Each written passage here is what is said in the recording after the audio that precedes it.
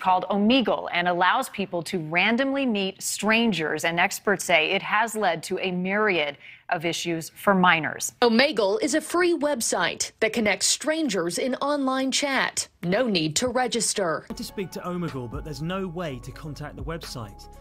Leif K. Brooks, who's based in the US, created the site when he was 18 and is still the owner, so we tried to track him down.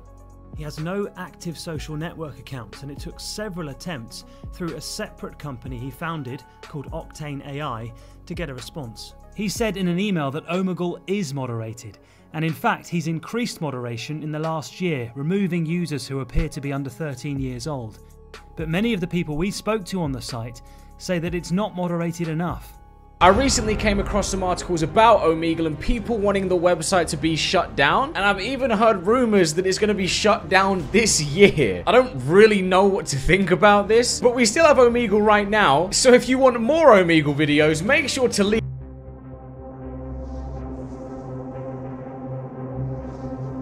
For a website that has thousands upon thousands of unique users from all around the world coming together on this website where you can meet random strangers and communicate with them freely without verifying your age, nor is there any kind of know your customer requests or even logins just to get started. However, this kind of free communication and its relatively anonymous nature, it is bound for bad actors to take advantage of this website. For those who are impressionable and are highly susceptible to manipulation tactics as well as extortion of information when you reveal too much about yourself or decide to send any kind of contact that can be traced back to you, and the next thing you know, someone becomes a victim, resulting a tragic end to so-and-so individuals who fall prey to these so-said individuals, as well as the predators that have been roaming this website and eventually gets caught once someone takes note of it. And due to the number of different cases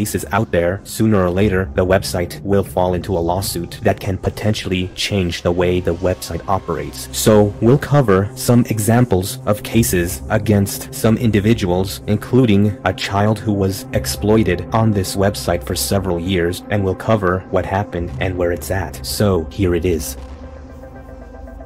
In 2014, an 11-year-old girl going by AM logged onto Omegle after using it with friends during sleepover parties in hopes of meeting other middle schoolers like her. Instead, she was connected to a convicted Canadian predator by Ryan Scott Florence, who was in his late 30s at the time, a younger teenager sitting in her bed in the dark with only the light of her phone shining on her face. At first, Florence wanted to see images of the child's smile, but he soon started asking for snaps of her body and then started demanding specific poses, props, positions, and hairstyles. He immediately started grooming the child and coerced her into giving him her contact information to keep in touch. Off the platform that allowed users to be anonymous, he manipulated her into sending sexually explicit images of herself and told her he could make her feel better and she needed to trust him because he was going to heal her, even if his requests made her uncomfortable. From that point, she was being forced to becoming his online sex slave, allegedly required her to be at his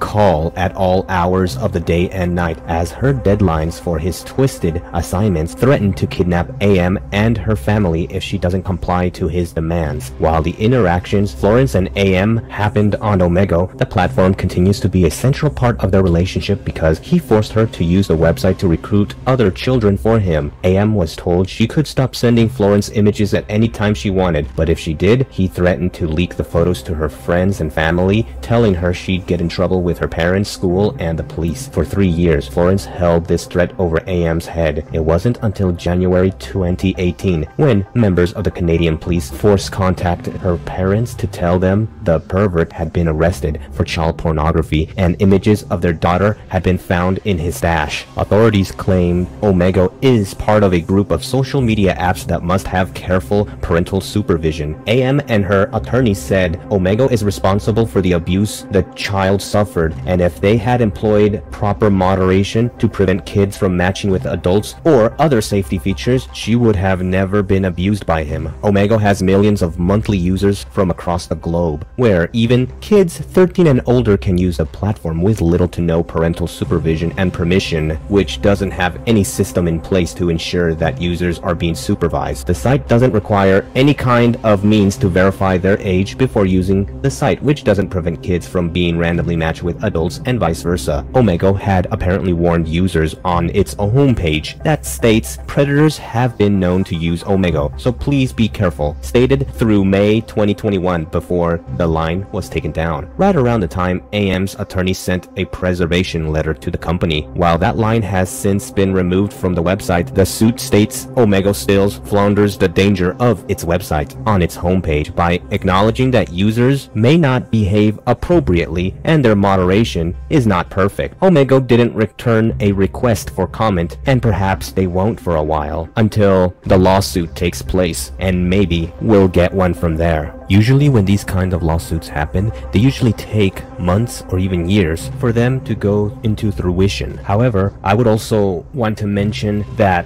this could possibly be the reason why most free VPNs or well-known ones had stopped working sometime around January the 13th of 2022 out of nowhere and was swiftly set in place, possibly in response to this lawsuit. So this is not a definitive reason on why it's the case, but that's just speculation on my part, based on some observations that I've done here and there.